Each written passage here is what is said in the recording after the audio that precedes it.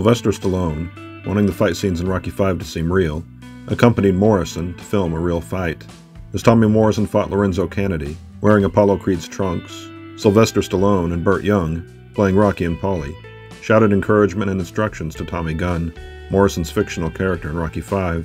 The result was a sloppy fight from the distracted Morrison, and he was not able to manage the knockout Stallone apparently hoped to include in the 1990 film.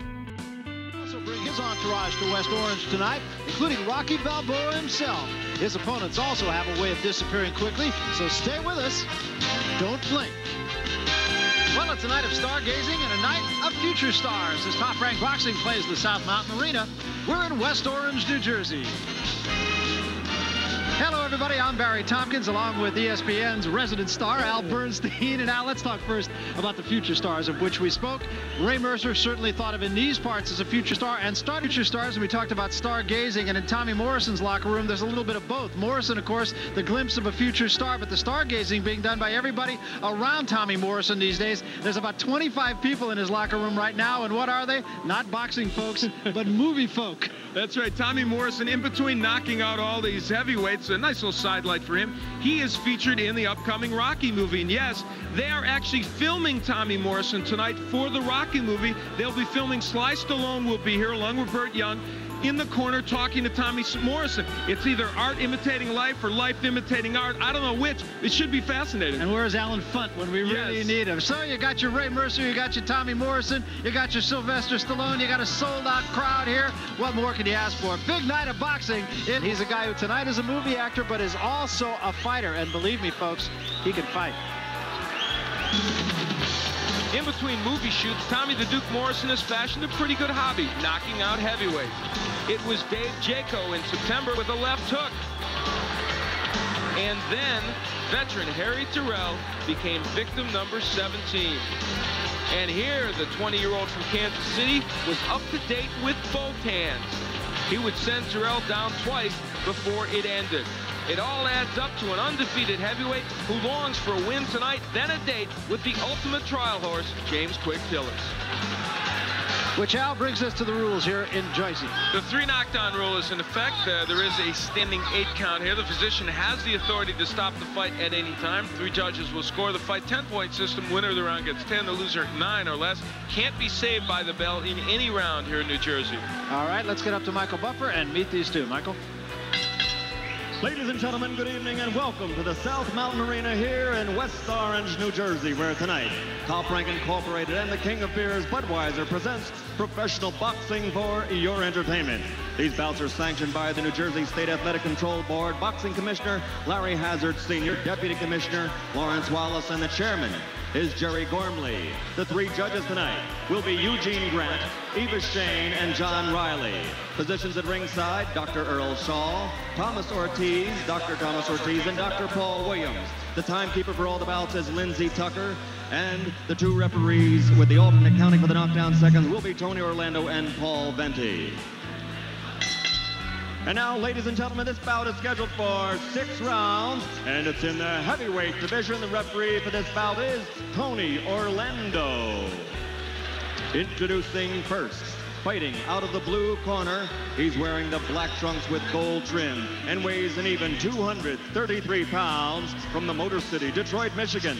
As a professional, 8 victories with 2 KOs against 6 defeats and 1 draw. Ladies and gentlemen, Lorenzo Canady.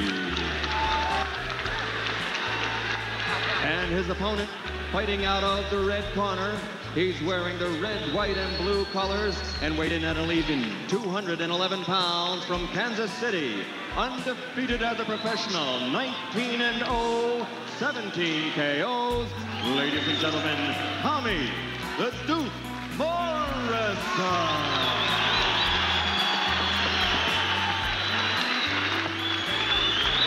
Gentlemen, you received your instructions. Therefore, you have any questions? I want a good, clean fight. Touch gloves, go back to your corner. So now it is the business at hand, and the business at hand right at the moment is the boxing match, despite all the celebrity all around this man. And in the other corner, Lorenzo Canady, who's mentioned, has got to feel awful lonely. He's wondering what the heck is going on. Of course, all the hoopla around Morrison, and just before we came to you, Stallone and Burt Young were reenacting what would be, for their movie anyway, the scene in the middle of the ring where they get the instructions, and then they left, and the real people came in. It's the real boxing people. Should Tommy Morrison win this fight, as I'm sure they have scripted, and most people here figure will happen, they will be back in the ring again for the joyous occasion of Tommy Gunn or Tommy Morrison. Left hand that started Canady off. Morrison has, of course, a terrific left hook. We've chronicled that in his appearances here on ESPN. He's been working on other parts of his arsenal. We've seen him use the jab and the uppercut and the straight right hand. One thing you have to say about Tommy is he's improved every single outing. And he says he wants to get a little quicker, wants to throw a little more punches, stay a little busier, and just generally get a little bit quicker. Canady, incidentally, has been in there against the best in the heavyweight division. He fought Mike Tyson. I asked him how that fight was. He said, I don't know, I wasn't there long. That was fast. Knocked him out in the first round, did Tyson. He also fought Riddick Bowe. He also fought Alex Stewart. So he's been in there against some good ones. Lost to Willie DeWitt, so he is your basic trial horse type at this point in his career. Said he wanted to try to wait for Morrison. Assumably that means he won't have to wait too long.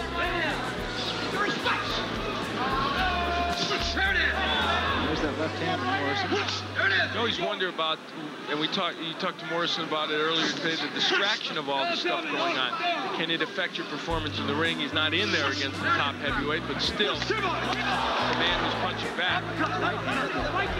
Right now, it doesn't seem to be. Morrison is really focused. He said no, it didn't bother me at all. Another right hand, pretty good shot by Morrison, but Canady stays there. He said he thought about being an actor at some point, but he figured it wouldn't come for 5 or 6 years. And here he is, 20 years old, and he's going to be in Rocky 6. It's a brilliant strategic ploy by Bill Caton, his manager, to get him all that attention. And if he continues to develop as a boxer, it'll put him in that much stronger position. But the boxing, of course, is important because he's got to keep getting better and being in a position to beat these top people. And of course, they're talking about him facing Jim Portillo on the undercard of Duran Leonard. So. The time span for him, unlike that of Ray Mercer, who we'll see later tonight, is much more relaxed. About 2 years, they say, the mouthpiece flew out of Morrison's mouth, and they will stop the fight to put the mouthpiece back. It was Canady's mouthpiece, I beg your pardon. So it appears that Lorenzo Canady will do something that not too many opponents of Tommy Morrison have been able to do, and that is get through the first round. Moral victory, at least. And to Canady's credit, he's not running. He's staying in his fighting wars. Canady has done just that.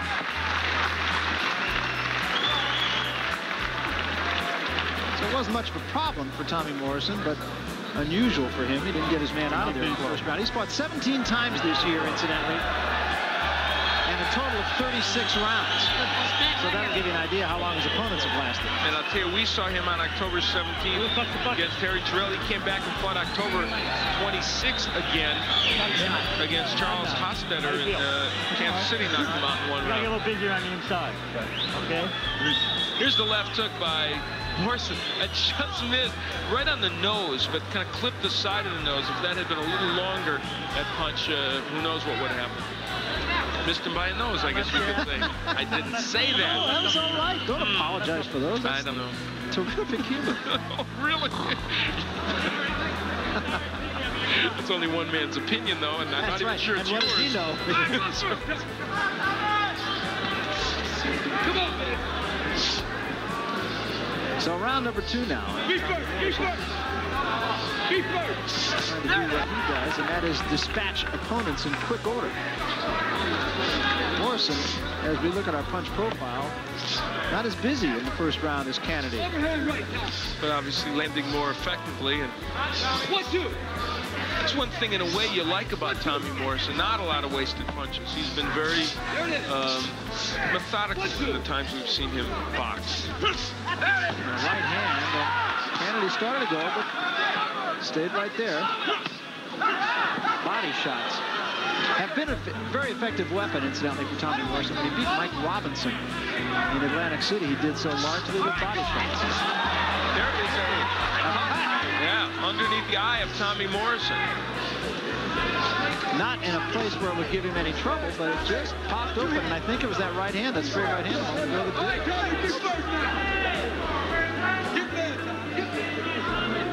Canady has found a home for that right hand. And the farther Morrison lets Canady into this fight, the more Canady will think, maybe I can beat this guy.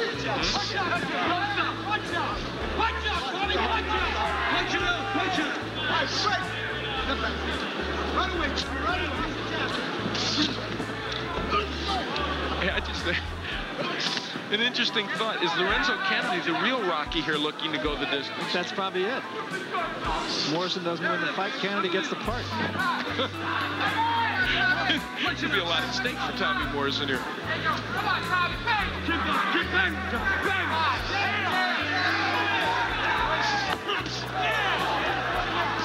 Unfortunate thing here for Canady is I'm sure this is not a huge payday for him. He's going to have to use it to join SAG. I think most of his pay away. Good point.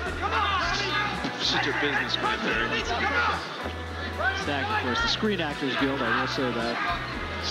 There's a left hand, but Canady's still there. Tommy Morrison's left hook tonight is much wider than it's been lately.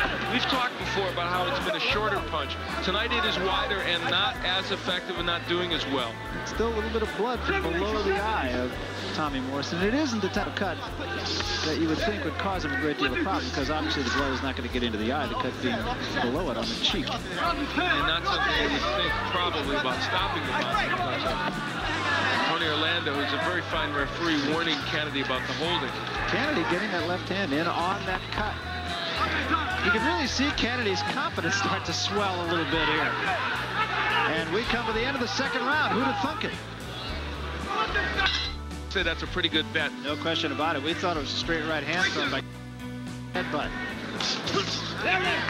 Clash of heads between those two as they came together. And you always wonder what impact does it have with a boxer when he gets cut. Some have come completely unglued. It doesn't look like that is happening to Morrison, and certainly it's not a cut that's in a bad spot for him. I don't think toughness, as we look at the punch profile in round two, is any kind of a problem for Tommy Morrison. He was fighting in tough guy contests when he was 13 years old and won the Oklahoma State tough guy contest at 14. He had a lie about his age. Yeah, he is a tough guy, and I doubt that it will have any impact on him. As tough as he is, that's a nice, pleasant. Yeah, it really is. He has a very good sense of himself, too. He doesn't feel he knows everything right now. He readily admits there are things he has to learn, and as you mentioned, he's on a 2-year timetable to Mike Tyson. And again, the mouthpiece of Canady has come out.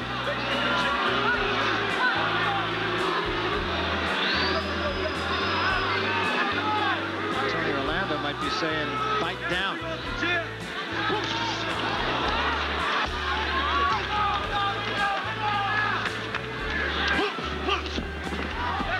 Getting a little frustrated, I think. He's kind of lunging at Canady a little bit, not setting down in his punches like he usually does. And there you have how I scored the first 2 rounds for Morrison. I thought he won those rather convincingly. And again, a little bit of a clash of heads. And Canady did go 4 rounds without Stewart. And he went a couple with Rick Bowe.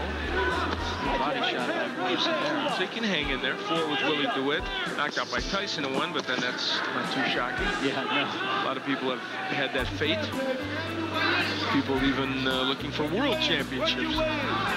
Canady works for the city of Detroit. And he said, very candidly when we asked him this morning, this is a job. He's not a guy who's thinking, I'm going to be champion of the world.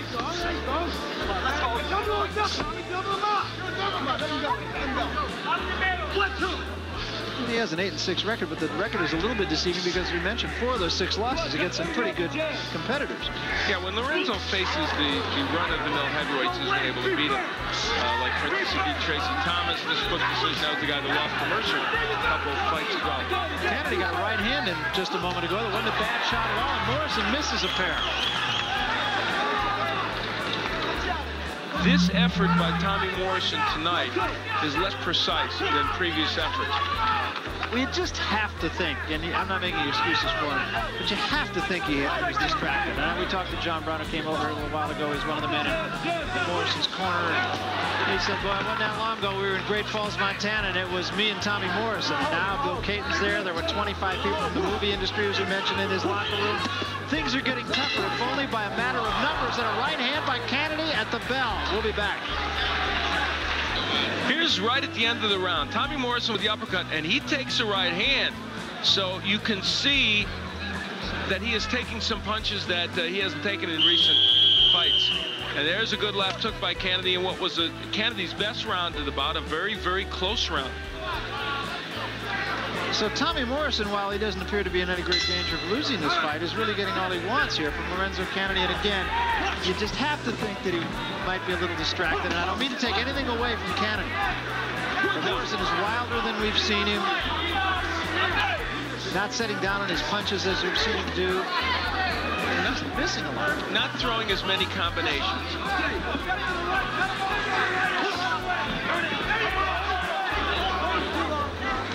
Good indication there of how that round went. Canady throwing more and landing exactly the same amount as Tommy Morrison. Right hand by Canady. Morrison is getting off slower. There's no question about that. In the recent fights, his jab is a pawing jab. It's not as stiff as it's been in other fights.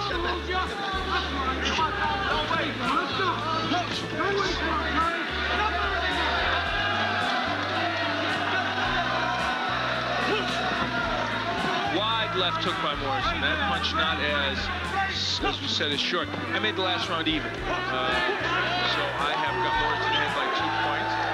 There's another case that Morrison got Canady in the corner and then missed him. Canady, though, is fighting this like he's a sparring partner, honestly. He needs to go after it right now. He knows he's got a guy there who isn't fighting as well as he can fight. He's got to be throwing more. I think Canady should be throwing a few more punches, kind of counter him a little bit more. And like that. Good body shot by Canady underneath. Canady clearly getting the better of it right at the moment. He's having a good 4th round. Another right hand. And Tommy's missing a lot. And Lorenzo is covering up extremely well and countering. Yeah, counter left hand right there. The plot is definitely thickening here, I'll tell you.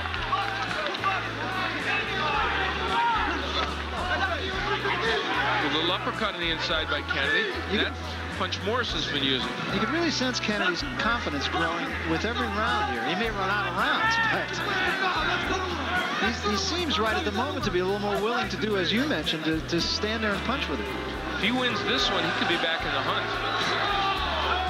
Threw that right hand with conviction. That was really important. Even in missing it, he threw at the punch with a lot of conviction, and that's what he's going to need to do.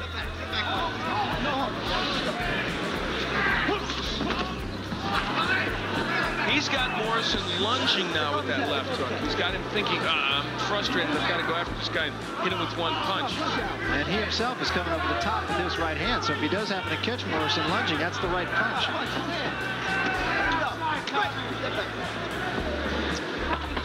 This is real life. That's right, not the movies. And in this case, Art not following the light. Frustrated, missing. Look, and he misses with the hook. He misses with the right hand. And Canady just narrowly missed with the counter that he threw right after that. He was in position to hit Morrison. Yeah, Morrison really starting to show a little bit of frustration here. Morrison has been 6 once before in his career, beating Aaron Brown in Kansas City back in July of this year. Wasn't he a great defensive end with the Kansas City Chiefs? Not this Aaron Brown. Interesting. Canady landing about 3 more than Morrison, and Tommy not throwing too often.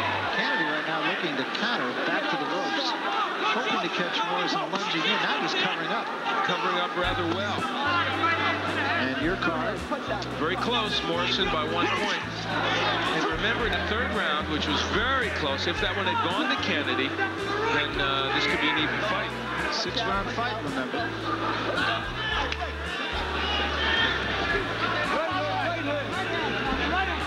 he says he's known about this fight for a while. So I asked him what kind of shape he was in. He said fair, and that was a very honest answer. Right now, he doesn't seem to be losing too much. Now you can see that he's a little wide in the middle there, but he's not falling apart right now. He's still throwing.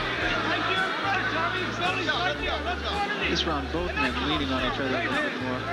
Well, tonight was a night when we thought we might see a little bit more of what Ray Mercer's about. Good uppercut on the inside by Canady because Jones beat Michael Bent. What about Tommy Morrison? Are we finding out a little bit of where he is at? I think we might, and he's really found a home for that uppercut. You know what's ironic? I would have expected Harry Terrell, who granted is old for a fighter, has a little more experience. I would have expected him to test Morrison more than this guy. Big right hand by Morrison might have been his best punch of the fight there, and that may have slowed Canady. It did, yeah.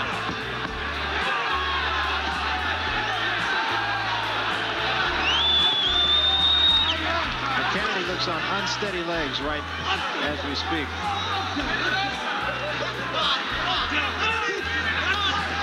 That comes back fine. Very important sequence for Canady. He's going after Morrison. That uppercut is really there for Canady. He has scored with that punch a half a dozen times in this round alone. There it is again. Boy, that 20 seconds for Lorenzo Canady was vital.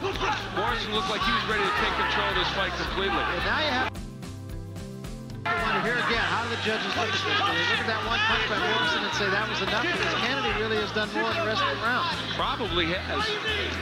Good, good, good, good.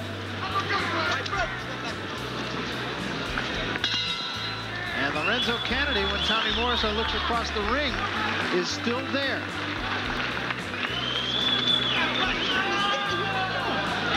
They've got to feel some confidence here. He's throwing everything at you. Bounced him off his chest into his chin as an uppercut and then hit him with the hook.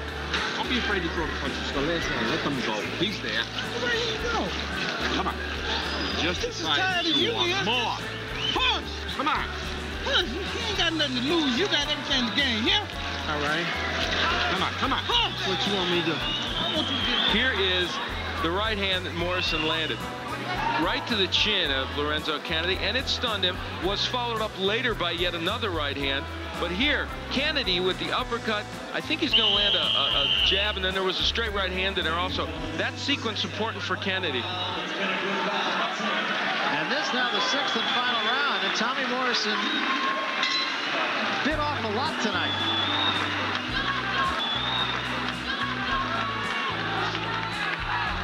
I don't know if the judges are seeing this as close as I am, but I think it's a very close bout. Very hard fight, to be honest, for Lorenzo Canady to win. Because again, it's another situation, as you look at our punch profile through the first 5 rounds, another situation where you have a tendency to watch Tommy Morrison and not watch his opponent.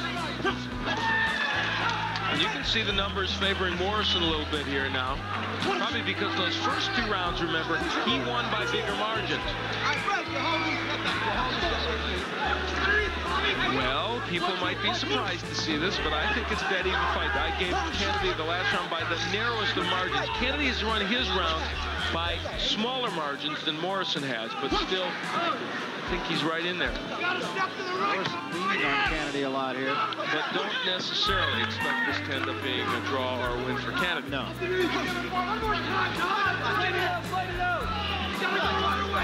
But he's acquitted himself quite well, and you can make a strong case for Tommy Morrison being ahead in this fight. Oh, yeah.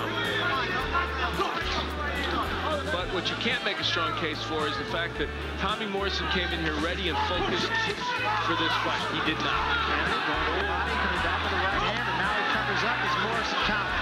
He wiggled him with that right hand.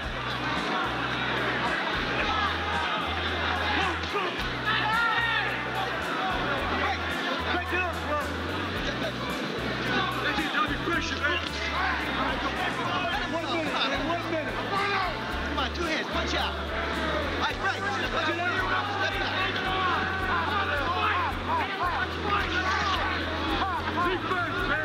Canady has found a home for that uppercut during much of this bout, but the crowd getting on the fighters a little bit. Maybe they're getting on Morrison a little bit for not being able to finish. Morrison is leaning on Canady now. Canady, a tired fighter also. See, I think, yes, Tommy Morrison, if he would jab his way in, when he uses his jab, it's a very effective weapon. When he just tries to throw the big left hook or the overhand right, coming in, he is less effective. Morrison fighting this fight backing up, but he's doing a lot of his best work, either coming off the ropes or with his back to the ropes.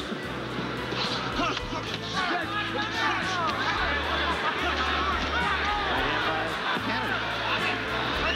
Another headbutt.